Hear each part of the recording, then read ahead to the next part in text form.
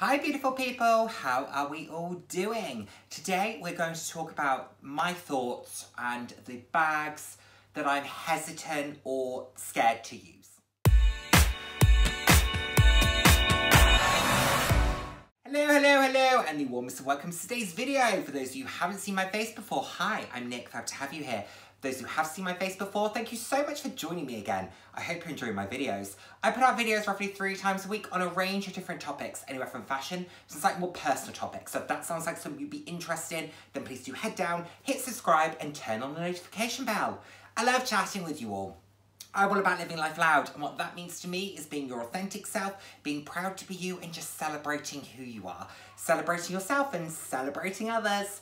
So, I was very kindly tagged by Erin, the handbag housewife. Channel will be linked below, video will be linked below. In this video, which is a tag which created by Alana at Coach Craze, again, video channel will be linked below.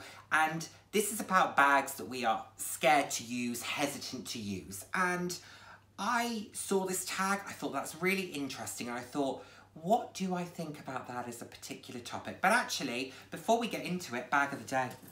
Bag of the day. There it is. There it is. And this one has had a little bit of a change because this was the previous scarf.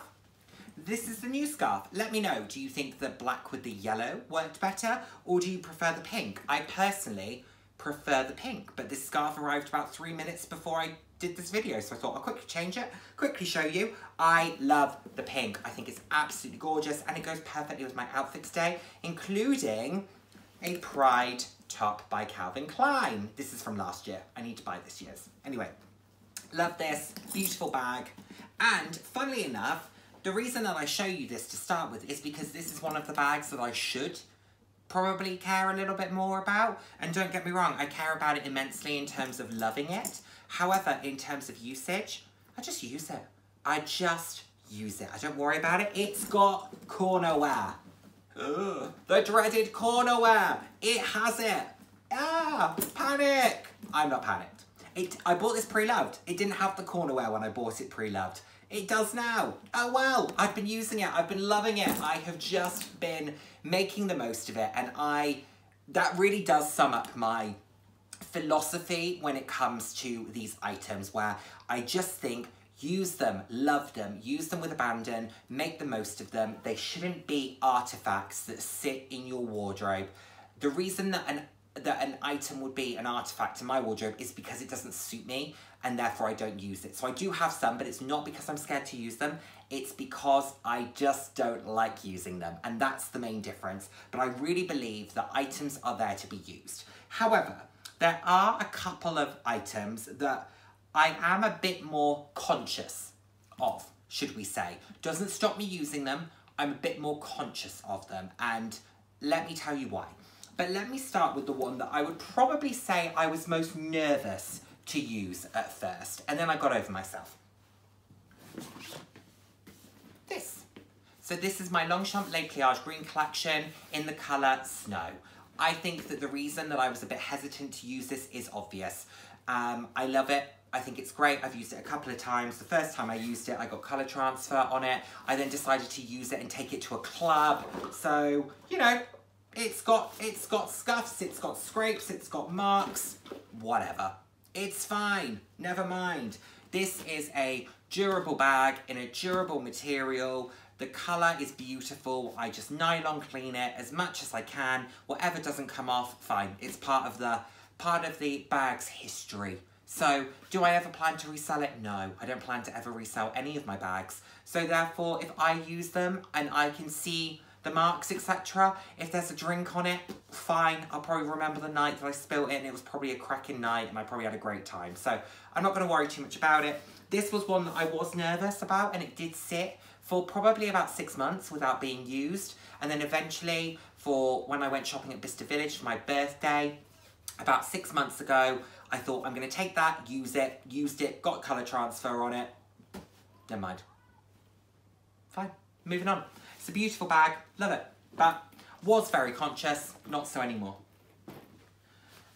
Another one that I have used, but I'm trying to preserve somewhat, is this. Just because I think it's beautiful, it's nostalgic. I use this for a black tie. It sits as a bit of an ornament in my flat. I love it. I just think it's really fun, really playful, really cute. So I wouldn't want anything to happen to it. So I do just need to be a little bit more conscious of how I use it, but this isn't a bag that I would just take for any old night out. I've taken it out for a dinner, so I'm very conscious about how I'm using it and where I'm putting it, and then I took it out for a black tie. So again, sits on a table. This is the bag for me that sits on a table or sits on a bag hook, and I just look after it, but it doesn't stop me using it. I'm just a little bit more aware of the fact that I want to maintain it for a little bit longer.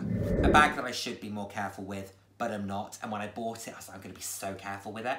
I have to be really conscious of this.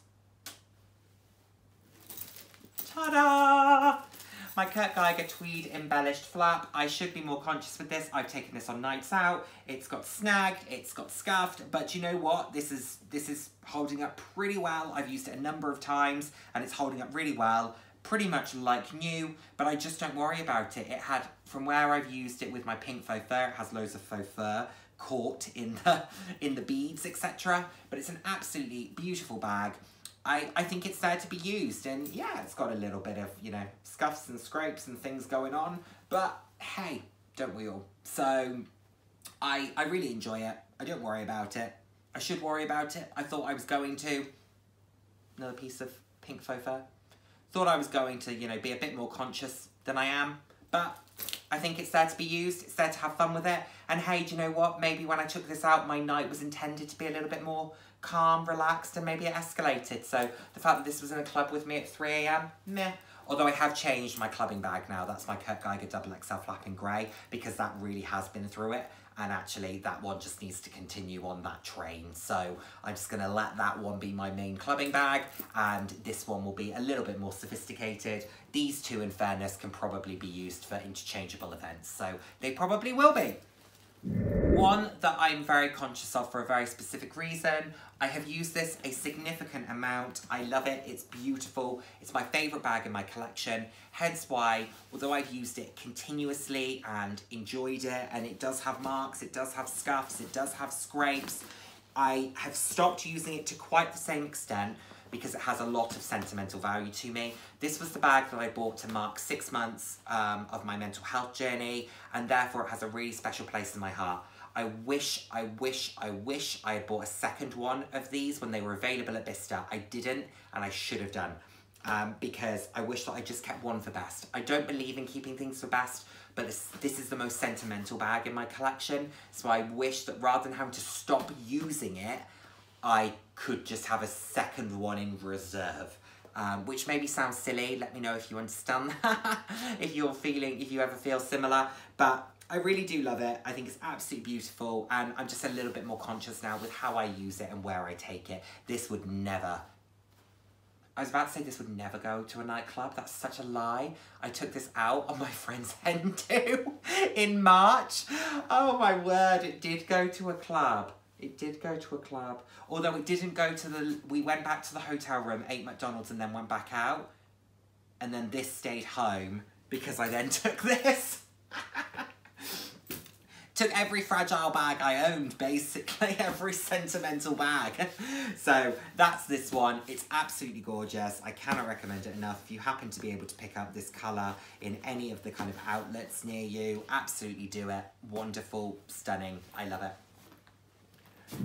And finally, before I kind of put in some bags that I thought I'd worry about that I didn't, I know that this one is one that I will probably have to be a little bit more conscious of, but it is what it is.